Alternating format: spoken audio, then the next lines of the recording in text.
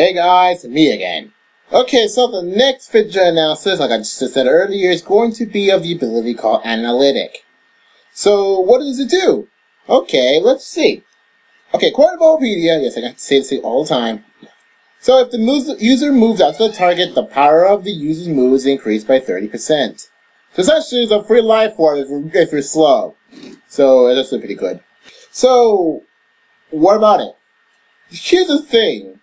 Okay, here's the pros. It is pretty good for, like, if you get the right situation, then you can probably deal some really hefty damage without having to take recoil. The bad thing is that, think about it. You have to move after the target. So you either have to be the target of priority spam, or you have to make your stats will purposely lower than your opponents in order to make the boost. Here's the problem. Almost every metagame has to have speed. If you're not fast, you lose. Essentially, okay, you know, maybe like Sonic the Hedgehog. So I'm gonna say this. Okay, I don't need to explain Sonic the Hedgehog, so let's just move on. So, that being said, who is good with it? Quite a number of Pokemon can use Analytic, but here's the problem. Most of the Pokemon can learn it are speed, like Sonic the Hedgehog speed, only minus the Sonic the Hedgehog. Here's the thing. Okay, who can learn it? Starmie. Okay, come on, Starmie can outspeed anything without even trying. Porygon Z. I don't know. It's 90 base speed, so no. Watchog? Watchog is not even legal with the ability. Porygon 2. Porygon 2 is mostly as like a stalling set, more other than attacking set, so there's really no point. Okay, so what else? The only good Pokemon that can learn this, that can have this ability and succeed with it are BM and Magnezone. Now, the problem is that BM, despite being awesome, and despite not having that good abilities otherwise, although Synchronized is pretty awesome, the thing is that it's not legal with the ability just yet. So maybe it was Dream World, like a Dream World, whatever tier it's in, maybe. But, okay, I guess the only other good Pokemon it has is Magnezone. But here's the problem. Its other abilities. Magnezone has really good abilities. Two good abilities.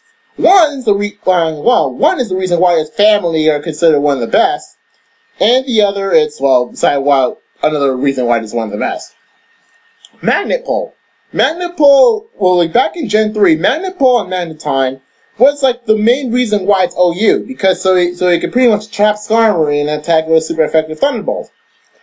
Pretty much same thing with Magnezone. It's a pretty good steel counter, but you can trap steals, especially Skarmory, and then just hit it with insert electric type move here.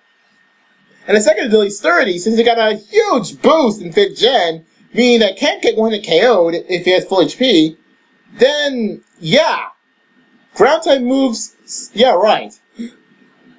But for Magnezone, it's either take the ability to pretty much trap steel types and maybe get a good switch in. Either that, or take the ability that pretty much gives you a free Focus Sash, or this move that since you're pretty much slow, you can pretty much get a Life Orb boost. So yeah, since you're a free Life Orb, a free Focus Sash, or pretty much trap steel types and then do whatever heck. Okay, so let's just say that you want Analytic. Okay, let's just say you want that. Okay. Now, I was going to give a clip of this, however, here's the two problems. One, the clip I had didn't have that much Magnezone action. And two, the clip I actually did want to use, I actually want to save it for another feature analysis video. Okay. So, what are we going to say about Magnezone?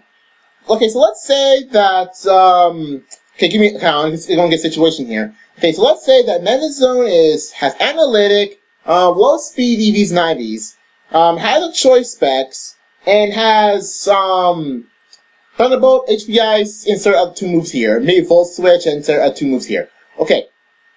So, I was wondering, how much damage will it take to beat, any water flying type in the game? Well, not already, because it's an OHKO, except for Focus Sash.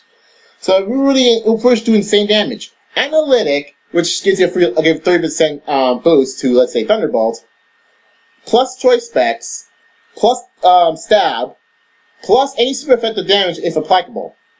Yeah! And that's the base power of Thunderbolt by itself. Yeah, huge damage.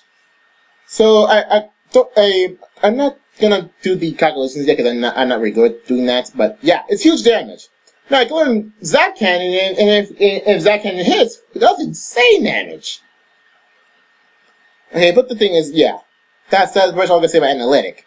Analytic's a pretty good ability. However, in the meta game that could require you to be insanely fast, yeah, it's not a very good, not a very good ability. But since Mana Zone, I guess the good thing with Mana Zone, since it can resist a lot of type, because it can resist almost anything, and plus with the air balloon, it can take an earthquake, like for now. Then yeah, it's actually a pretty decent ability on Mana Zone, just Mana Zone, because if BEM is available with this move, it'll probably do better. It'll probably be the ability for BEM. But for Mana Zone, I don't know. Your first options either hit hard or be slower, or take a hit. That's pretty much it for Mana Zone.